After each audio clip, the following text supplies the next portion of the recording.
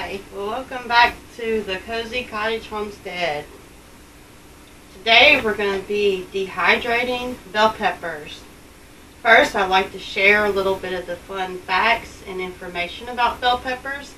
I think people think of bell peppers as just a little seasoning, that there's no health benefit, no value to it. That it just adds flavor to your food, and it does do all of that, but it's also very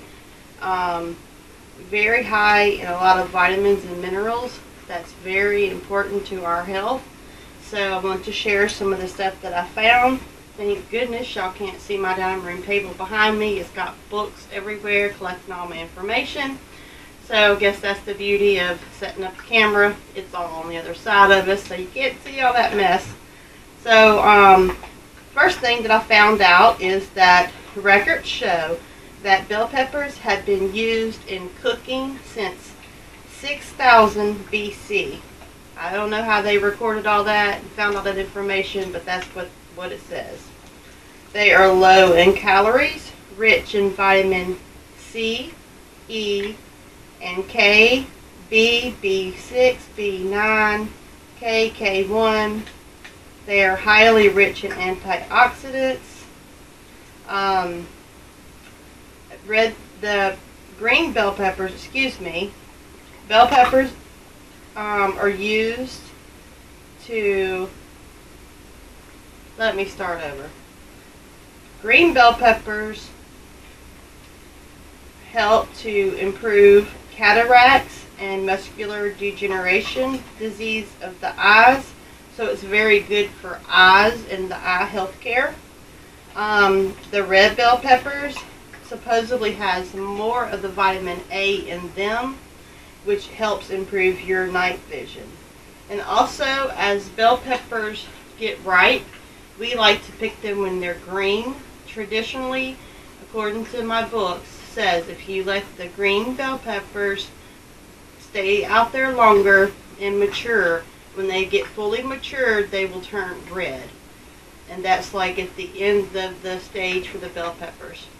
The only problem with that is if you let your bell peppers turn red and they were green when you planted them, the plant will quit producing. So I think maybe without even knowing it, we always just pick the green bell peppers and then it would produce a few more bell peppers. So they do have red, yellow, a brown, a purple, a striped, orange, all different colors of bell peppers. But if you look up the science on them, most of them start out green and then they turn colors depending on what variety that they are. It helps to burn calories, which increases your metabolism. It can help you lose weight, and if you're having problems with diabetes, it helps control your diabetes. And also, I learned this one, didn't know this one, it helps to improve your thyroid. As some of you know, I had thyroid surgery about a year ago due to an injury to my thyroid from the neck surgery that I received 5 years ago. So anyway, long story short, I'm now having more problems with my thyroid. I am having problems with my weight.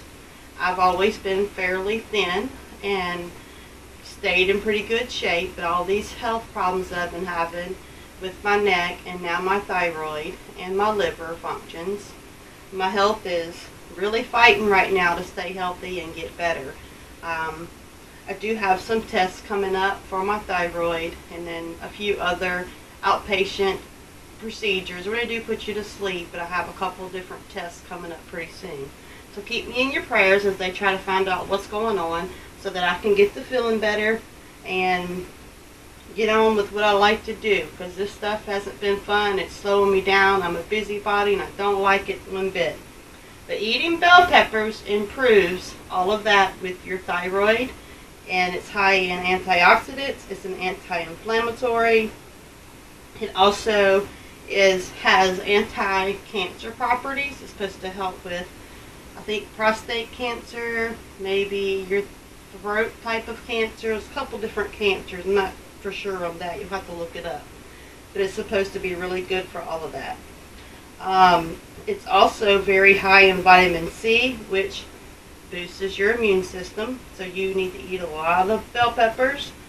and you'll get way more than the recommended amount of vitamin C. I forgot to write down what that number was, but I think it's 200 times more than the recommended amount. The best thing about the vitamin C is when you consume it in fruits and vegetables, your body will get rid of the excess, so you don't have to worry about overdoing it on the vitamin C. And those who have iron deficiency, my sister is one of them. I don't remember if she likes bell peppers or not, but I hope she does. Maybe she'll start if she doesn't. I think she does. Since it's so high in vitamin C, it helps to absorb the iron that's already in your body so that your body can use the iron. Therefore, you wouldn't be anemic anymore or iron deficiency. It helps your body to use the iron that your body already has. So that is wonderful. That was a great find there. And if you're interested in knowing about more of the health benefits, I just want to list a few of them. The list goes on and on and on and on. It was just unbelievable how just a little old bell pepper has so much nutrition in it. Unbelievable. We like bell peppers. We pretty much add them to just about everything that we cook. My mother-in-law, I hear and I know, doesn't like bell peppers very much because she thinks they're all hot, because most peppers are hot. Well, the bell pepper is the only part of the family, any types of bell peppers, your yellow ones, your sweet ones, they're the only pepper out of the pepper family that is not hot. So I bet she's going to go look that one up. So it's very good for you, very good for your health. Today I'm going to be dehydrating some bell peppers and sharing with you how to save the seeds so that you can replant them again next year. I have a bowl here of a bunch already chopped up, so I'm just going to go ahead and finish chopping these up. I don't know how anybody else does it, just show you how I do it. I just cut the top off, pull the center out, and I don't rinse out it unless there's something wrong with it or a bug got in there, and I just rinse it out. I even save the outside part. I just pull the little stem up, push the edge around it down, then I chop it up, and it goes on my dehydrator too. Dehydrating bell peppers is very simple. I like to dehydrate bell peppers because there's no additional steps that you have to do as far as like prepping it before you dehydrate it. You don't have to peel it. All you have to do is take the insides out, feel where the little seed pod is, and chop it up to whatever size you like to chop your bell peppers. I do like to cut some of them in longer lengths for, like, say, pepper steak. And some of these bell peppers, I don't know if you can tell, were like in between the stalks of the plants, so they got a little misshaped. Those are perfect for dehydrating. Letting some of the other ones get a little bigger. One of my most favorite recipes in the whole wide world. I have a lot of stuff that I really like, but one of my most favorite specialty dishes, I guess you could say, from all the people that's had it, is stuffed bell peppers. And not just any traditional stuffed bell peppers. I put shrimp in my bell peppers and make it kind of like a Creole. Not necessarily hot and spicy, but a lot of spices go in it. Make my own tomato sauce type sauce on the top. Really, really, really good. Making me hungry thinking about it. Once the bell peppers get bigger, I might have to do a little video on that for y'all. Save some of these and show you how to save the seeds. Very easy to save the seeds. So get them all ready first. I tend to get everything ready and then start cutting it all up at one time so that I'm finished with that process. And I might not chop them all up because I don't know how long this video is going to be. I guess I can speed past that part like I see some videos. Alright, I have a little styrofoam plate here. This was the hearts inside of the bell pepper. I'm going to walk closer so y'all can see the seeds. not the best at standing by the camera doing this, but I don't know if you can see this. That's the seeds. And I would just gently rub the seeds off. Probably can hear them hitting on the little plate.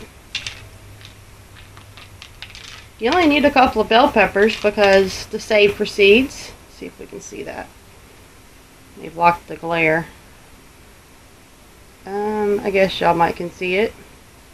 That's the little seeds. I'll keep collecting them.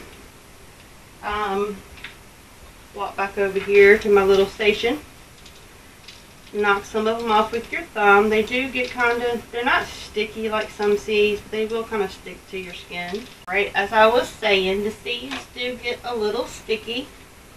They're not as bad as some other vegetables.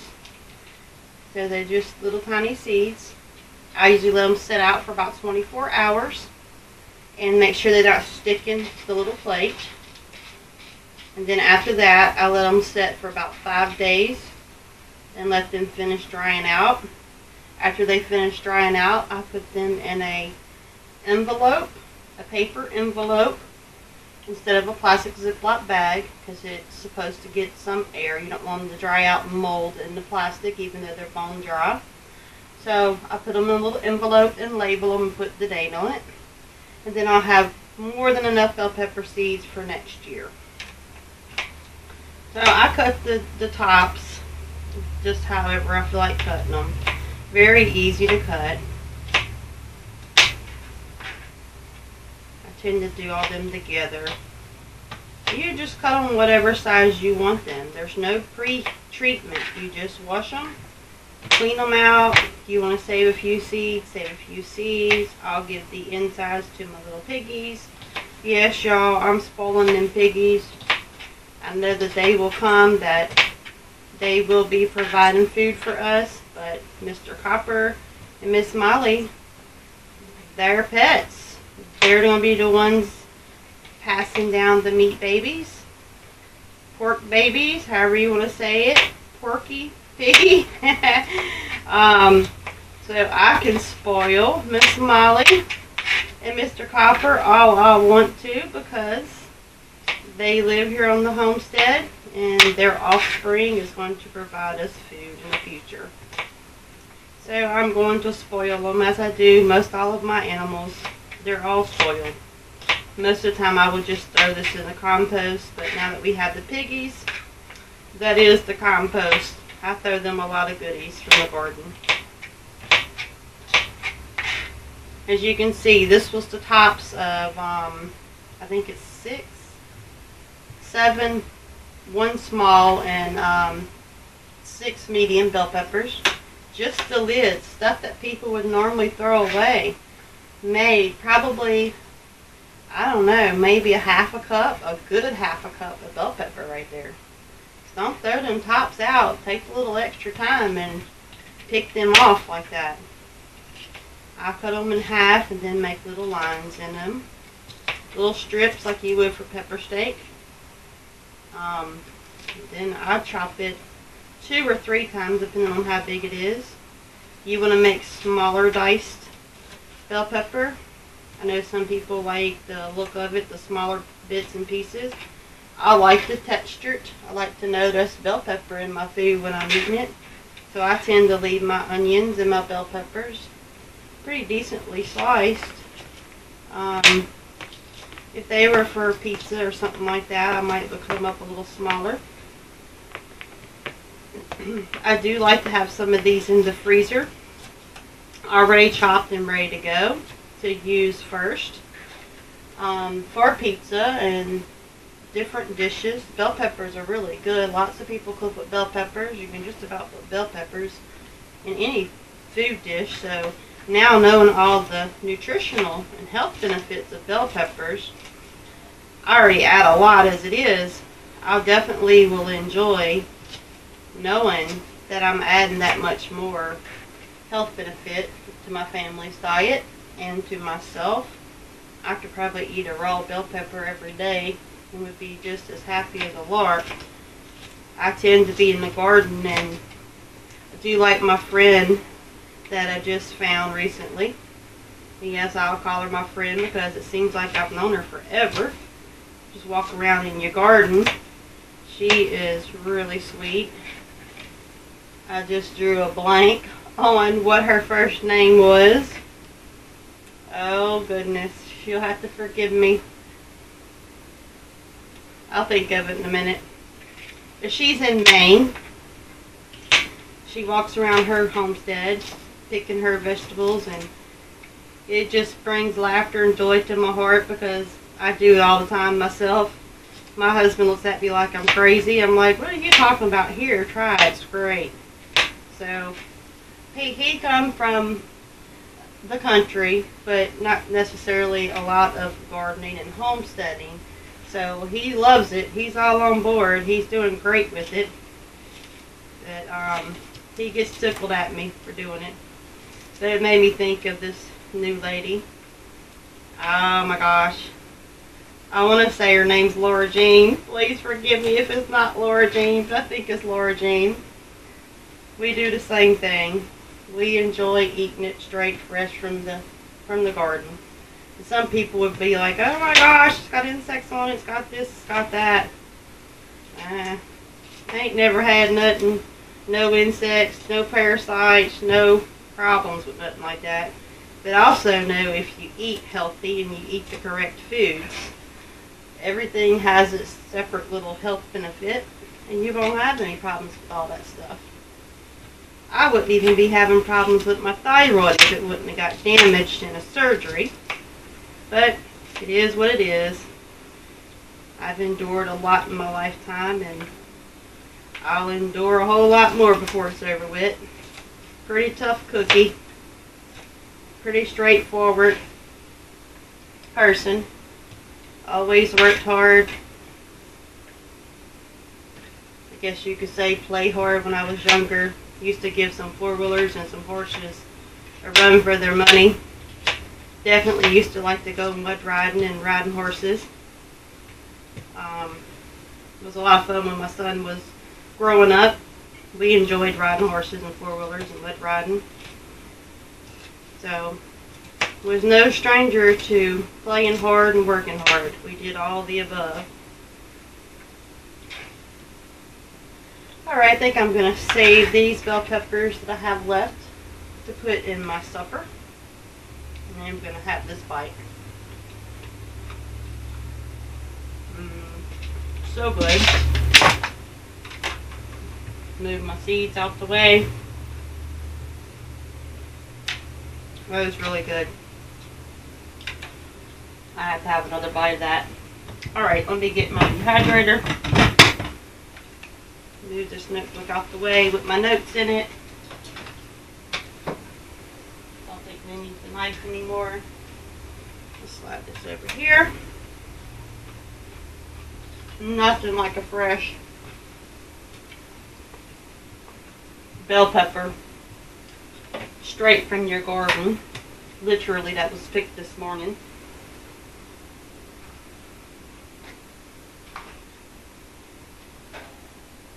This is the top of it. I'm just going to set it to the side. Usually keep adding them to them as I go. This is the bottom. Let me make sure I got my temperature right. I think I remember, but I don't want to say it wrong. You want to dehydrate it for about,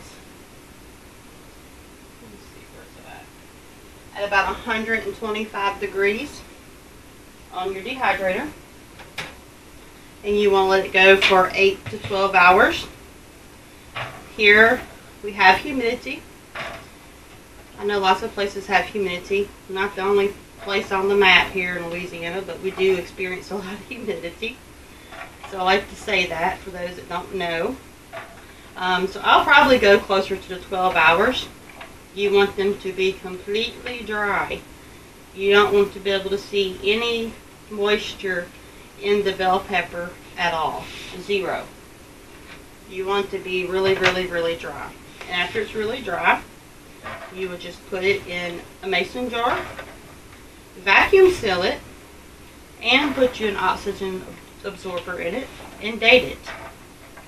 when you get ready to use your bell peppers, like to add it to, say, spaghetti or lasagna or whatever you want to add it to, casseroles, dishes, whatever.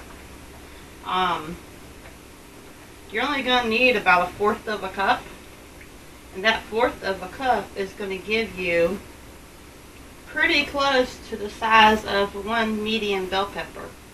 So depending on how much bell pepper you like, you could put less or you could put more.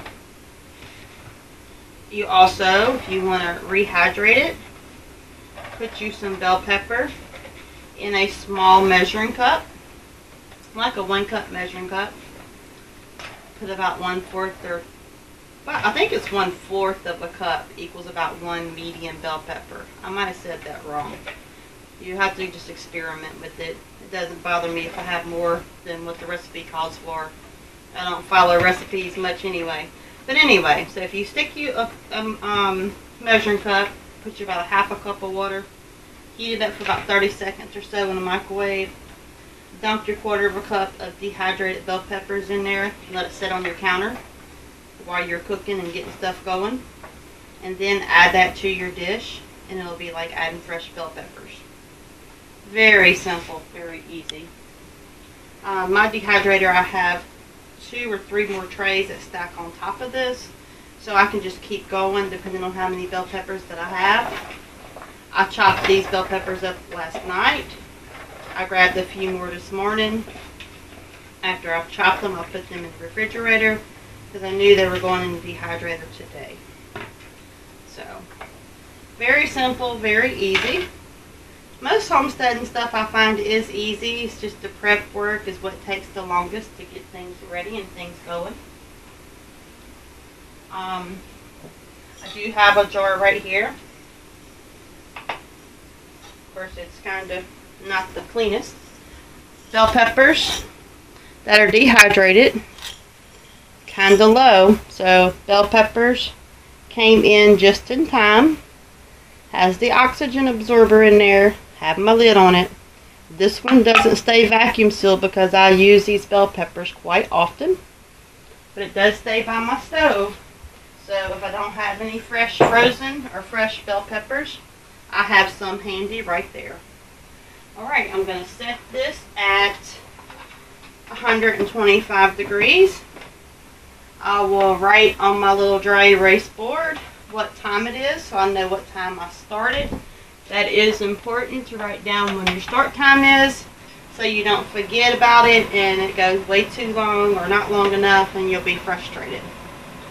So I have that set at the 125. I'll let it go for probably 8 hours and I will check my bell peppers. And if it needs to go longer, I'll let it go longer. If not, that's it. I'm done with them. I'll put them in a jar and they'll store for a couple of years and I'll have fresh dehydrated bell peppers. So, very easy dehydrating food. The bell peppers to me are much easier because there's no prepping. You just wash them, clean out the insides and chop them up and dehydrate them. Very simple, very easy. Alright, y'all know what's better than frugal? It's free. Free is way better than frugal. And I don't mean free like freeloaders. I mean sometimes you just get stuff for free and it's a really good deal, but it's better than being frugal. So it's also free to like, share, subscribe, and leave me some friendly comments. If you want more information, you can also email me at thecozycottagehomestead@yahoo.com. And I also have a Facebook group for those of you that are new subscribers if you're interested. It is the Cozy Cottage and the Country Cabin Homestead Facebook group. I share a lot of homesteading stuff and some silly stuff. It's kind of like my communication board because I don't have a whole lot of subscribers yet, so I can't post a community post. But if you check on my Facebook group, sometimes I'll tell you of upcoming videos and kind of let you know what's going on around the homestead. So farewell, homestead family, friends, and neighbors from the Cozy Cottage Homestead.